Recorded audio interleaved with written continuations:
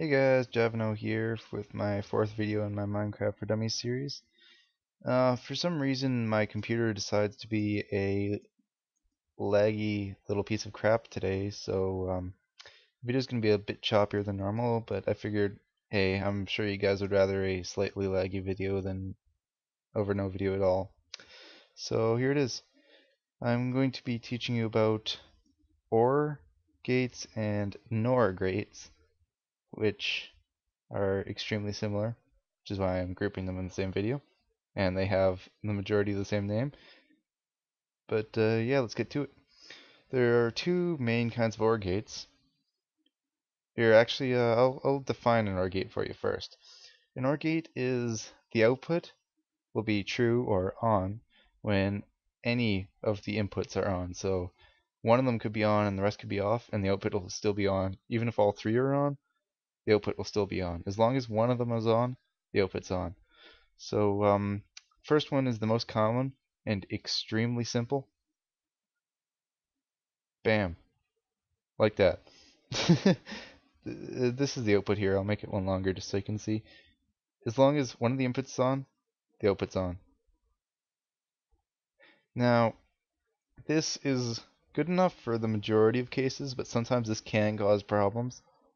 So, because say if you have a torch here, it'll flow back here, and most situations it'll be fine, but some of them it can actually cause problems, and you'll need to use this one that I'm building for you right now. This is the second. It's a little bit more complex, but not by much. OR gate.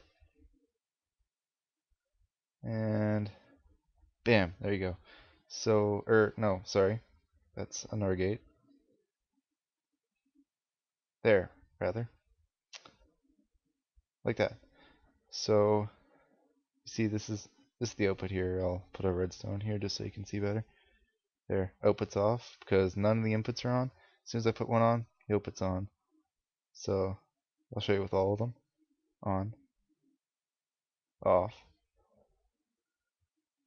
on, off, like that.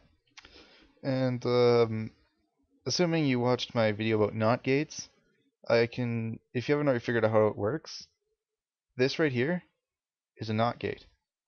Any from here to here, from here to here, or from here to here, they're all NOT gates. And then that merges into one, which leads to a second NOT gate right here.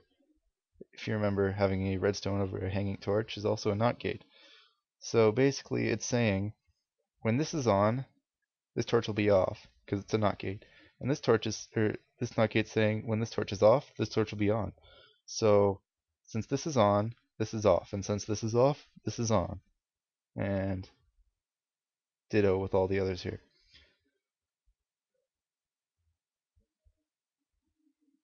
So yeah, that's basically the two main kinds of OR gates.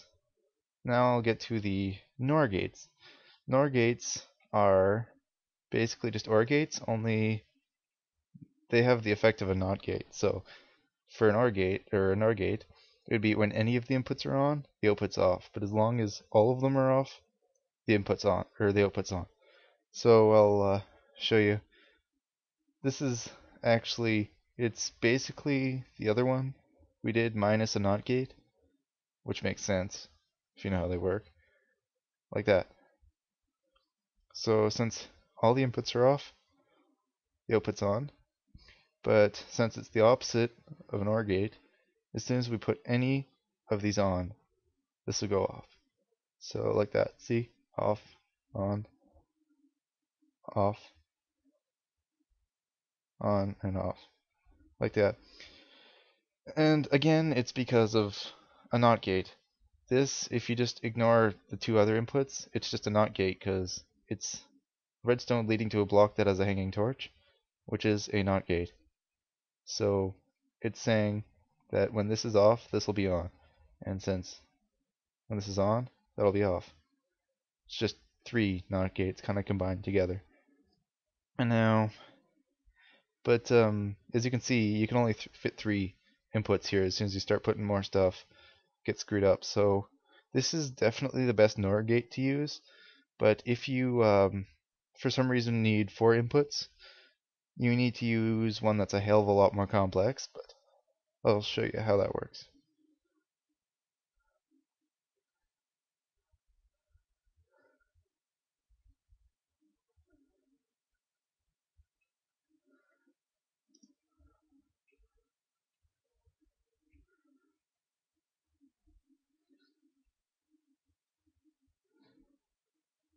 See? A lot more complex. And there we go. Yeah, it looks a bit different than the last ones we played with, but works just the same.